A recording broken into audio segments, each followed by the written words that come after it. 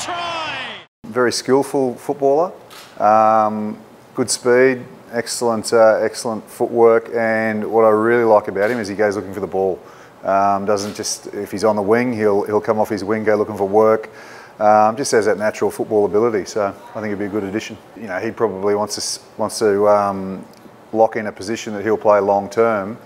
But from our point of view, the fact that he can cover fullback, 13, wing, you know, it's good to have that sort of player in your squad. So yeah, look, I think he'll challenge for a number of positions, and it'll just, you know, like most positions, it'll come down to training performance and trial performance.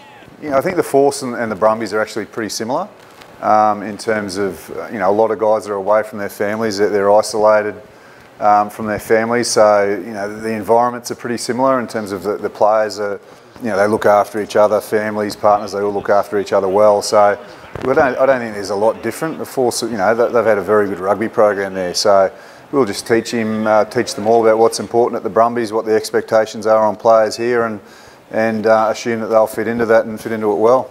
Oh, well, it was a pretty easy decision, to be honest. I mean, with everything that happened with the Force and then getting the opportunity to come here, I mean, it's an awesome place to play rugby, and they're always really competitive, so it was really an easy decision to come over here. It was a worrisome process, obviously, with everything that went on. I sort of had an option at the Rebels, but then as soon as the Brumbies came through, I was really quick to take it because I knew the opportunity that was at hand. So unreal coaches at the Brumbies, and like I said, they always do well, so they obviously groom players the correct way. So I'm just looking to improve my game as much as I can. You know, I want to improve in every facet if I can, and just really become a good Super Rugby player and contribute to the team as much as I can.